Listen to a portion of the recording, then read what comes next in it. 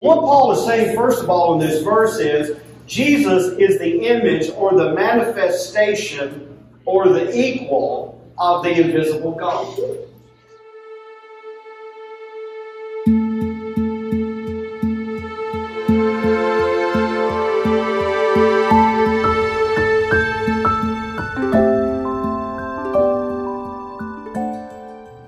If you've been walking the same old road for miles and miles, if you've been hearing the same old voice of the same old lies, if you try to feel the same old voice inside, there's a better life.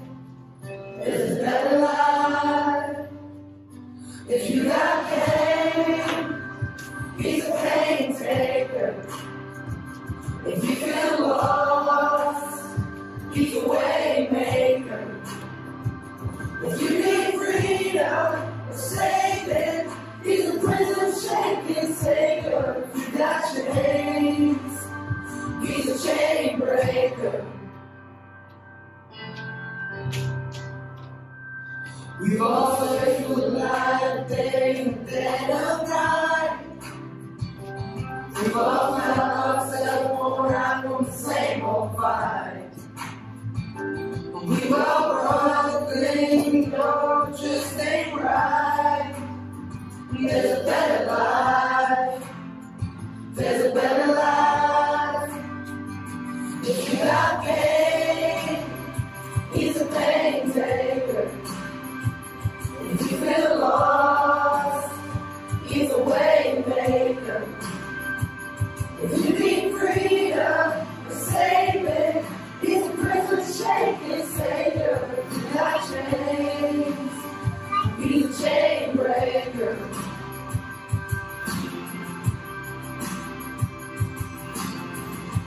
If you believe it, if you receive it, if you can feel it, somebody testify. If you believe it, if you receive it, if you can feel it, somebody testify, testify. If you believe it, if you receive it, if you can feel it, somebody testify.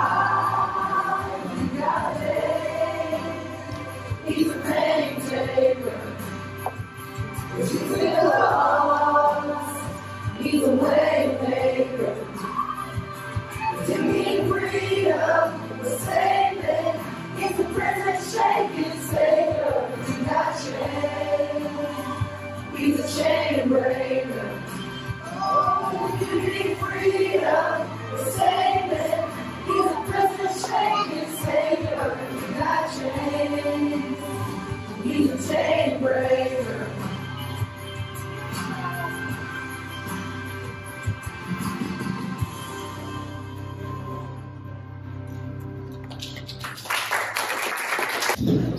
Thank you all, young folks. Now, I don't know if y'all noticed, Brother Brian was up there singing with me. I did. Did you notice that? We convinced him. Now we know. So that won't be the last time. Even the words. Brian finally looked at me like, yeah. All right. If you would open your Bibles this morning to the book of Colossians chapter 1, we're in verse 15 through verse 15. Yes, you heard that right. One verse this morning. We have a baptism at the end of the service this morning, so I'll try to keep things appropriately timed. And this morning we're going to talk about just two thoughts. Two thoughts this morning. Two things this verse points out. And we're going to look at really why. The why of it is just as important as the what of this passage. Colossians 1:15 says this. It's referring to Jesus, okay? Remember what Paul is dealing with. He's dealing with some false teaching, some heresy in the church. And particularly, he's dealing with Gnosticism. All right? Gnosticism. G-N-O-S, and you got the rest of it. Ticism. Okay? Gnosis, to know. Knowledge. Knowing. That's the idea behind it. And Paul's having to deal with that here. And the way Paul deals with the lie is to proclaim the truth. Hey, that's a novel approach, isn't it? If you want to dispel a lie, tell the truth. To reveal the error of the lie. Alright? That's what Paul does. So look at verse 15. Paul says, referring to Christ, who is the image of the invisible God. Who is the image of the invisible God, the firstborn of every creature. Alright? Now, we're going to look at this morning two things that Paul says about Jesus. Alright? We're going to look at why he says it, and then we're going to be careful not to misunderstand this verse. Alright? So 2 thoughts, 3 things about it. Alright. Notice with me here as we begin, as we've said, Paul's addressing an error, false teaching in the church. And to do this, he makes this simple statement in verse 15, referring to Jesus. He is the image of the invisible God. Now, the word for image here is where we get our English word icon from. Okay, pretty much that's what the word is in Greek.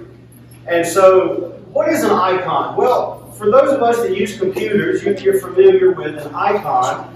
It's the little image on the screen that you click on. So let's say if you want to open on your computer, let's say a browser. You want to go on the internet.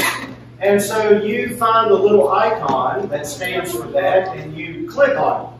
Alright? Now that icon is a shortcut. Alright? It's called a shortcut for a reason. Because back in the day, before we had Windows, before we had icons, we had things like DOS. Alright, and DOS shell. And what you had to do to launch a program in DOS is you had to type on the command line the command to open. Let there be light. It didn't work, it was already light. Okay. I'm not going to say let there be darkness, lights. Anyway, so back in the day, you had to type out a lengthy command. Well, what we do now is we click on that icon executes that command behind the scenes. You don't have to type all that out. Isn't it great? It's wonderful. Yeah, amen. Can you imagine if you had to, every time you want to do something, it would just take forever. Icon is also a terminology used in certain forms of worship for images or statues. They're called icons, religious icons.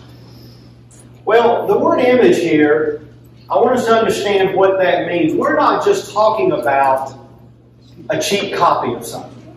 We're not just talking about a shortcut to something. And what Paul is saying, first of all, in this verse is, Jesus is the image or the manifestation or the equal of the invisible God.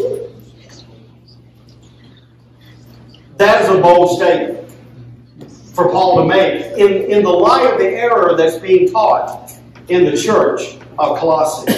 So Paul says Jesus is the image, the manifestation, the equal, if you will.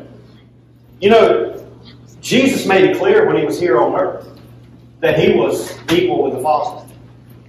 Now that was a bold claim by Jesus. Jesus put his life on the line when he made statements like that.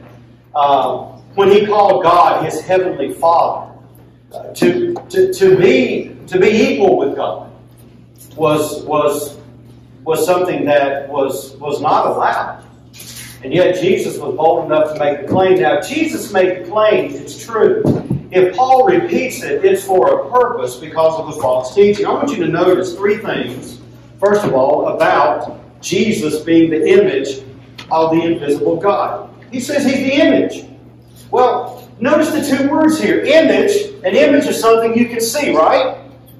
And then you have that followed by of the invisible God. So, invisible is kind of like the opposite of an image. If something's invisible, you can't see it. If it's the image of something, You can see it. But understand the equality that we're talking about here between the image and that which is invisible. The visible and the invisible.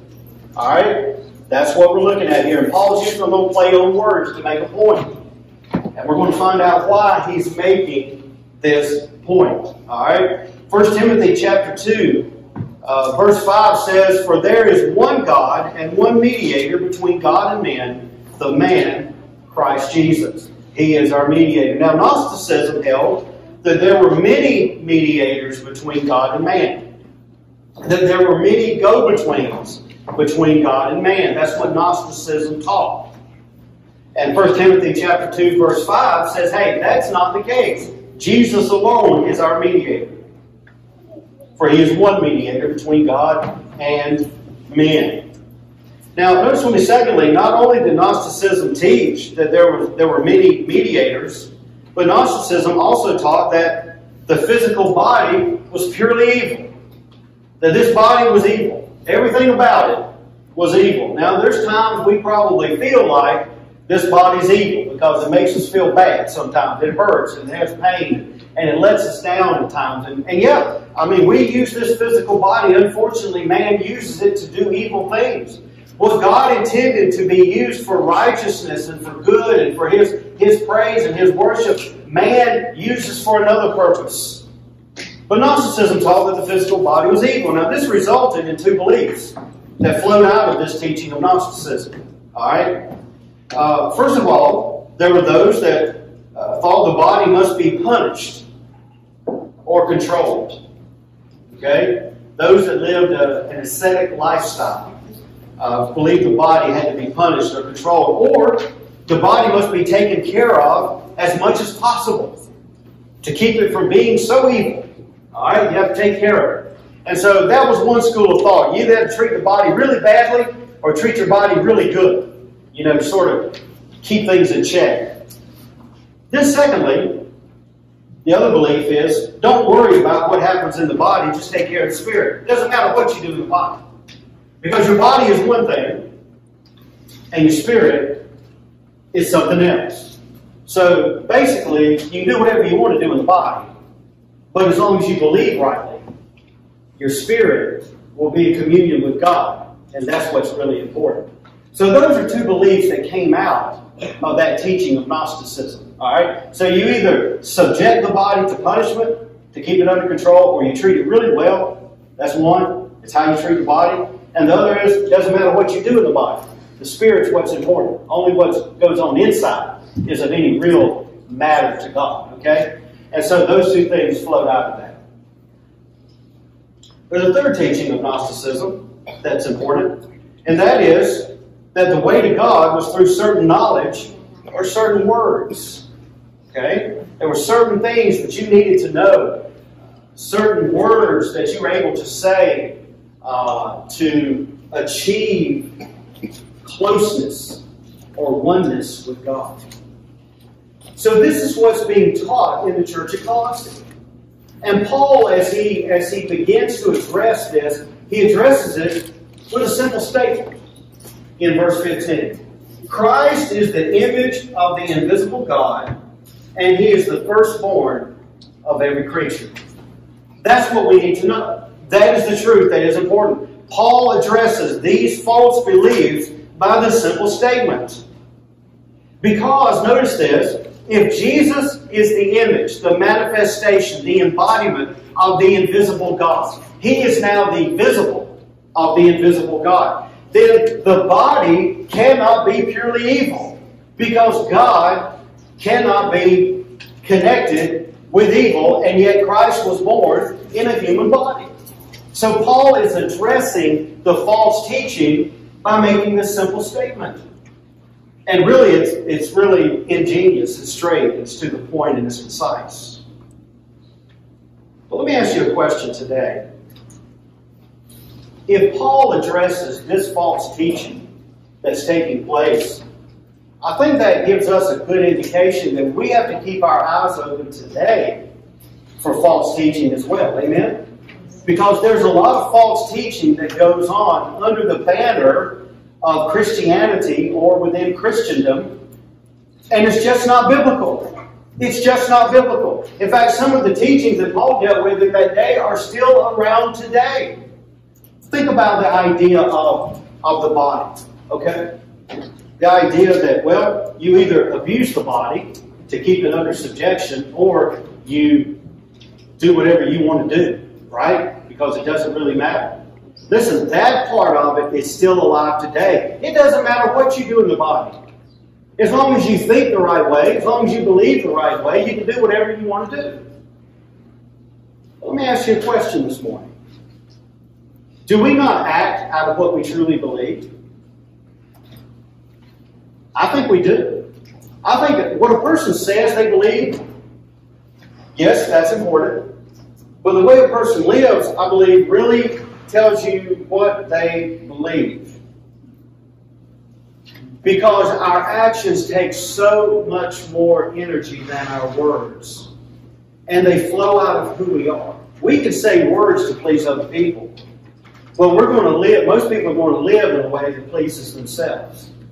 So if they really believe that they can do whatever and live any kind of way and still have a good relationship with God, then that flows out of a belief system. Okay?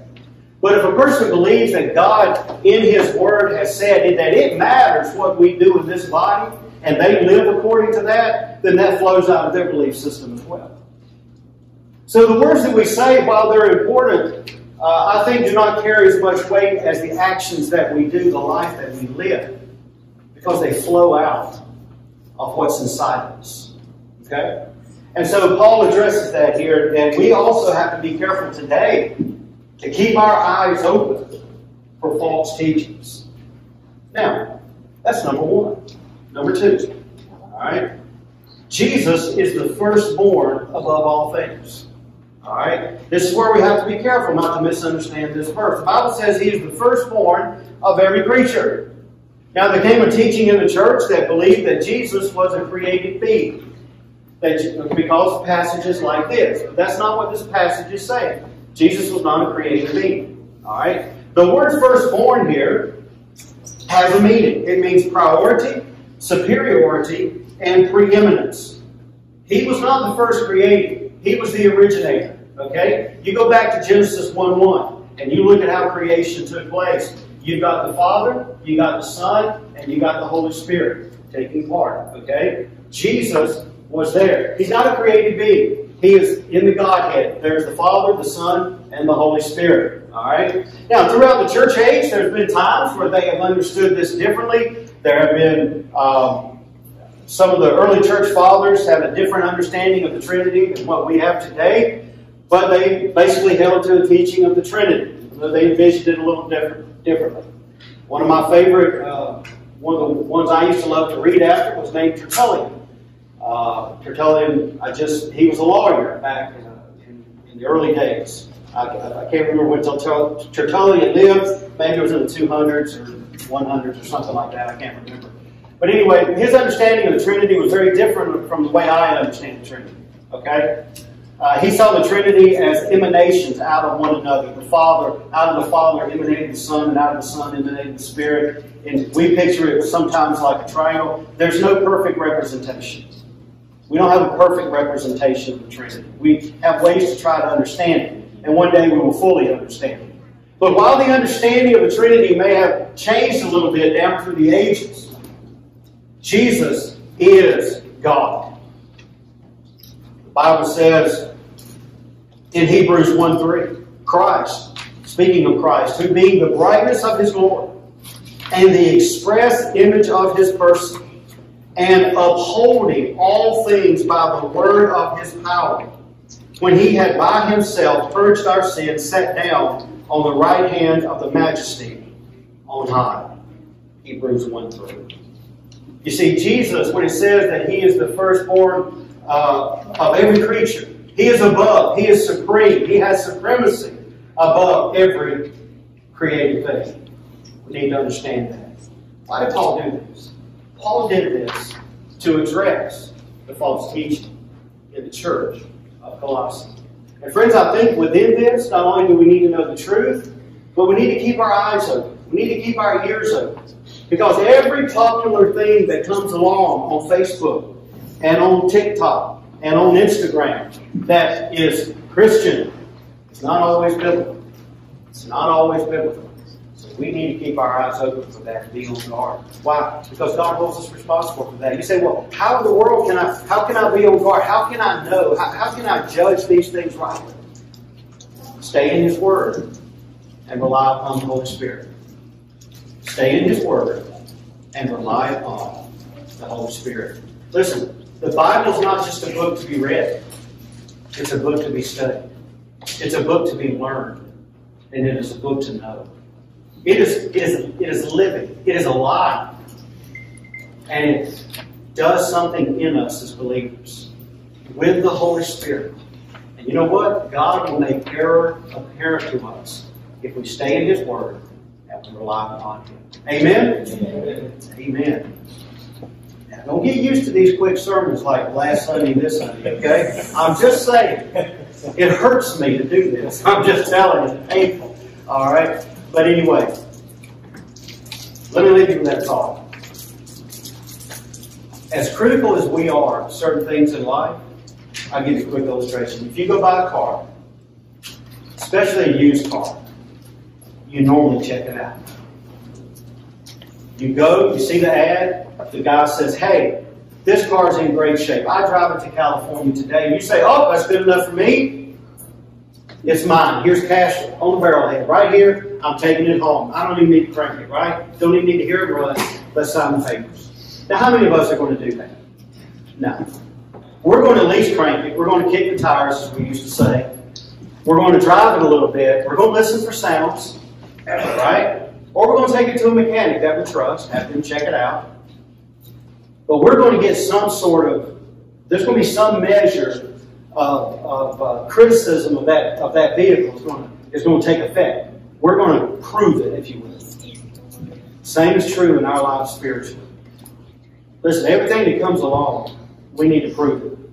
We need to make sure it's sound. We need to make sure it's biblical. And we need to make sure it is of God. Amen. Heavenly Father, we thank you today for your blessing, your goodness. We thank you for your word as we read in this verse today. As the Apostle Paul has given to the church of Colossae, so he gives to us today a simple truth of who Jesus is. This is the person of Christ. He is the image of the invisible God. He came from that which man cannot see in a form that they could see. And he said, I and the Father are one. What a statement. What a statement. To claim equality with God.